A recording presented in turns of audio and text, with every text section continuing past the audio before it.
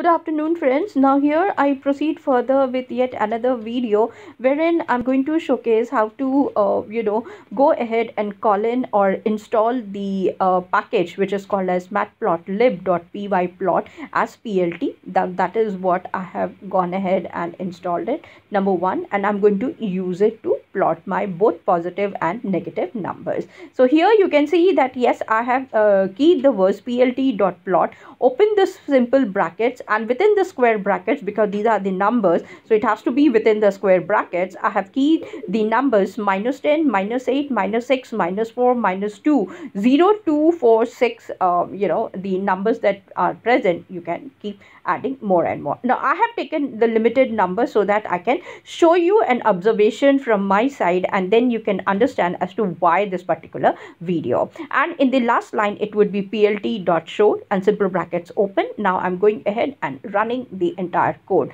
Now here you can go ahead and see the graph that, or the line graph that has been presented in front of us. Now here you will see that on y-axis the major tick labels are -10, then -7.5, -5.0, -2.5, so they have gone. However, on x-axis, if you will see, it is only 0, 2, 4, 6, 8 and 10, whereas the differences between the numbers is only in the form of positive and negative. However, on y-axis, the major tick labels are different format, whereas on x-axis it's a different one, and the line figure that I have got is absolutely straight line, which means it's a linear equation. So this is how you will have to remember that it is not necessary that the major tick labels will be same on y-axis and the x-axis. So this is how you are going to go ahead and plot the